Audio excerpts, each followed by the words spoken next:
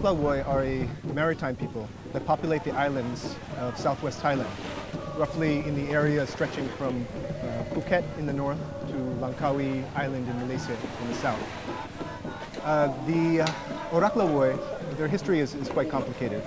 They comprise a range of ethnic groups that came together in the sense that people populating the islands were joined by outsiders, and together they are known as URAK LAWOI.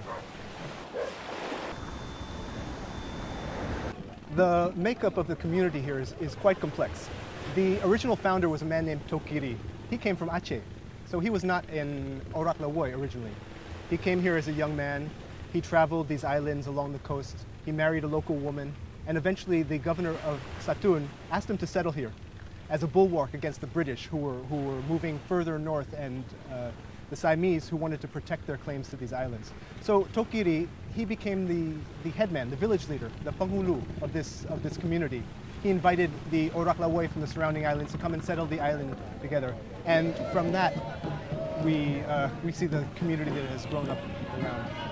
That doesn't quite explain who the URAK LAWOI themselves are. The URAK LAWOI may be local aborigines. They could be Semang, who lived along these areas before the land was settled by Malays and Siamese. They could be Malays and Siamese who found their life was better off here.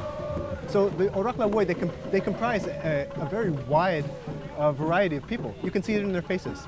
Some people have a particular look. Some people have a more Thai look. Some people have a more Malay look. Some people have a more Aboriginal look. The same could be said for their culture and their language. They've borrowed from Thai, they've borrowed from Malay, and they've made something that's uniquely their own. The URAK LAWOI language is a dialect of Malay. They also speak Thai as well. The URAK LAWOI are sometimes referred to as sea gypsies, which is not an entirely accurate description, because traditionally they haven't just gone on an endless path wandering. What they've done is they've traveled from place to place. They've gone from mooring to mooring in search of fish, in search of other types of harvests from the sea, and come back as well. But as a result of modernization and the growth of population in the area, there's nowhere for them to go except where they live today. They're limited to the island that they currently live on. The winds and the currents are very central to their lifestyles and to their folk culture as well. In contrast with some of the sea communities, for example those in Borneo, the URAK LAWOI live on the strands, on the beaches, rather than on their boats. The URAK LAWOI in the past, they used to construct their own boats. They would harvest wood from the surrounding islands. They would harvest the pandanus leaves to make their sails. In the past 10 years or so, their ability to harvest wood has been restricted because this area has been declared a national park. So as a result, the URAK LAWOI, they have to buy their boats.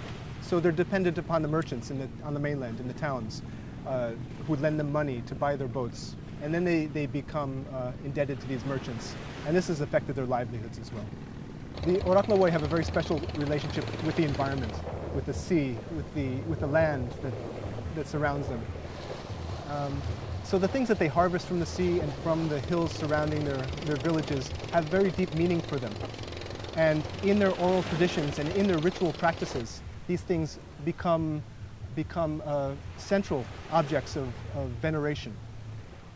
The URAK LAWOI are very skillful when it comes to the fishing and harvesting things from the sea. They can dive to significant depths without the use of scuba gear. They can see underwater.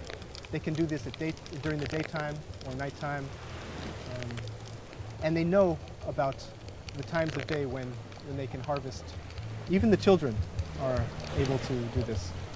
The URAK LAWOI relationship with the environment is quite special, and often their knowledge is handed down through generations and generations through oral traditions. There was an elderly woman, an elderly URAK LAWOI woman, who told me once that her grandparents had told her, if you ever see the sea disappear, run for the hills. And she had never experienced this before until 2004, when the tsunami hit this area. And sure enough, the entire village ran for the hills and was saved.